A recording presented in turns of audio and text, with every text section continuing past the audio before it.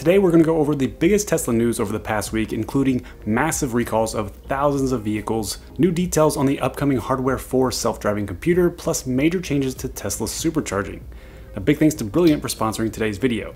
Whenever Tesla issues a recall, the news media outlets love to make a big story out of it, and it happened again. Tesla just issued a recall for over 362,000 vehicles due to a potential safety issue with their full self-driving beta software. The National Highway Traffic Safety Administration said the software has a defect that could cause the vehicle to crash without warning or fail to respond to obstacles. Now, this recall comes as Tesla faces increasing scrutiny over its self-driving technology, but Elon Musk has steadily defended Tesla's approach to autonomous driving, arguing that it will ultimately be safer than human driving. However, critics have raised concerns over Tesla's self-driving features, particularly in light of recent press about the FSD beta software, including a smear campaign that was ran during the Super Bowl. Tesla confirmed that the issue is related to the software, but said that it is not aware of any related accidents or injuries. And do you know how the recall will be fixed? You guessed it, an over-the-air free software update. No need for owners to physically bring their car in like traditional recalls. In fact, 99% of Tesla recalls over the past year have been simple fixes that are made by pushing a software update to the vehicles. Obviously, a software update is much easier to fix rather than a physical hardware issue.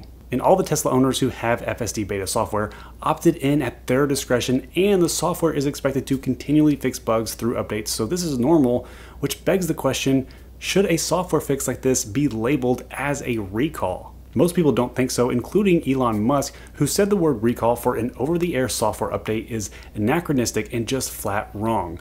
What do you think? Do you agree with Elon or disagree? Now, recent leaks of Tesla's upcoming Hardware 4 self-driving computer show that it's expected to provide 10 times the processing power of the current Hardware 3 chip, which will enable more advanced features needed for Tesla's journey to achieve full self-driving capability. In addition to the new chip, Hardware 4 will also feature additional cameras plus an all-new Phoenix HD radar, which will improve the vehicle's ability to detect and recognize objects on the road. Now, the new computer is said to be capable of processing 1.8 billion pixels per second, which is a big improvement over the current Hardware 3 computer's capabilities. Tesla has been testing this hardware for a while, and it should be included on all new vehicles here sometime in the near future. And with the 3 additional cameras that are rumored to be located on the front bumper, which would be the very first time we've seen front bumper cameras on a Tesla, along with the new HD radar for seeing blind spots, this new Hardware 4 could very well finally bring us the highly requested bird's eye view feature. This feature would allow drivers to see a top-down view of the vehicle and its surroundings on the screen, which could be very useful for parking and navigating through tight spaces. Now, the new Hardware 4 should be a major step towards full autonomous self-driving cars.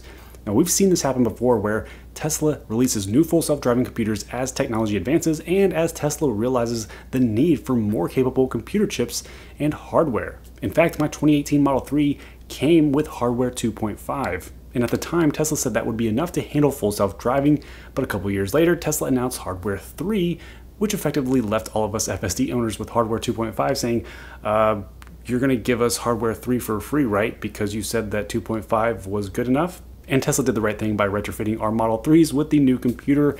However, that is not the case with this new Hardware 4. Elon Musk said the cost and difficulty of retrofitting Hardware 3 with Hardware 4 is quite significant, so it would not be economically feasible to do so. Now, that was a big disappointment to all of us with Hardware 3, but Elon still expects Tesla's full self-driving to be achieved with the current Hardware 3. Either way, owners who bought FSD capability should absolutely be entitled to whatever hardware is physically necessary to unlock full self-driving whenever it is ready. So I do expect retrofits to happen, or it will be a big liability for Tesla if Hardware 3 isn't capable of full self-driving. Now, speaking of self-driving technology, which relies heavily on numbers and data, today's sponsor, Brilliant.org, is the best way to learn science and math interactively. As someone who works in the tech industry, I know firsthand that if you're not building new skills, you can easily fall behind. The next big tech revolution is happening already, so you need to understand core concepts surrounding artificial intelligence and machine learning, and the best place to learn those is Brilliant.org, which has thousands of lessons with new lessons added monthly, from fundamentals such as foundational math to more complex topics such as data science and even neural networks, just like the one Tesla's full self-driving software is built on.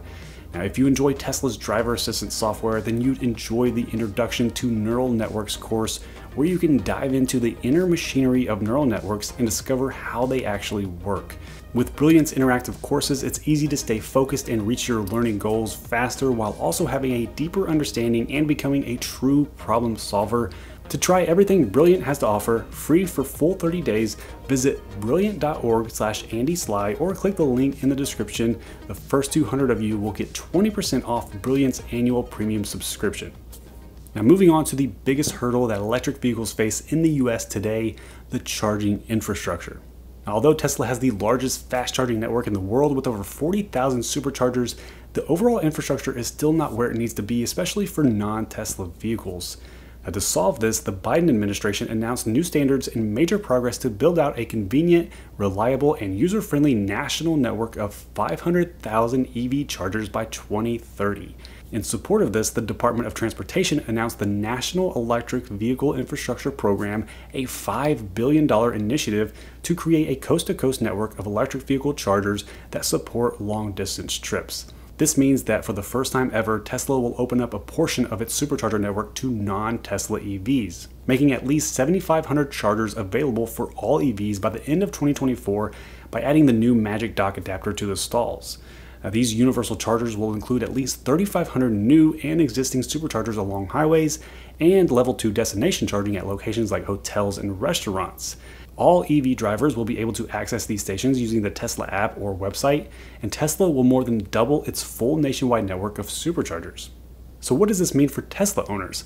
Well, at first it might sound like a bad thing, knowing that a non-Tesla could potentially take up a valuable charging spot and be charging at a slower speed than what you could be charging at, and possibly leaving you waiting for a stall. But it might not be so bad. It's great for Tesla as a company because not only will they save a ton of money by allowing the government to help fund the expansion of the supercharger network, but Tesla can charge a fee for non-Tesla vehicles to charge, and meanwhile, Tesla owners get access to double the amount of charging locations while still getting exclusivity on the existing network that won't be retrofitted to accept the non-Tesla vehicles. And if that's not enough, some even better news is that Tesla reduced the price of their CCS adapter by $75. So if you're a Tesla owner who doesn't have one of these, you may want to pick one up because this will allow you to access even more fast charging stations. I bought one of these last year and I haven't yet had the need to use it, but who knows, a year or two from now, there may be a time when charging at a CCS station will be cheaper and or more convenient than at a supercharger depending on the pricing and demand. The problem with this adapter is that it's only compatible with more recent Teslas over the last few years. It works with my 2022 Model Y, but not on my 2018 Model 3, which requires a retrofit by Tesla. Unfortunately, they haven't started doing those retrofits just yet, so we'll have to wait and see when they start doing those. Speaking of supercharging, Tesla sent out an email recently to current Model X and Model S owners, offering them to give up their free unlimited supercharging miles in exchange for an additional $5,000 on the vehicle's trade-in value when they purchase a new Model S or X. Now, this is probably in response to the new changes to the supercharger network that we just talked about, opening it up to non-Tesla EVs. Tesla probably wants to eliminate as many vehicles with free unlimited supercharging in order to reduce supercharger use as much as possible. And to be honest, $5,000 is quite a generous offer. If I had to guess, I probably don't spend more than $200 per year on supercharging because I charge at home for the majority of my driving like most EV drivers. And that means $5,000 would be worth about 25 years of supercharging.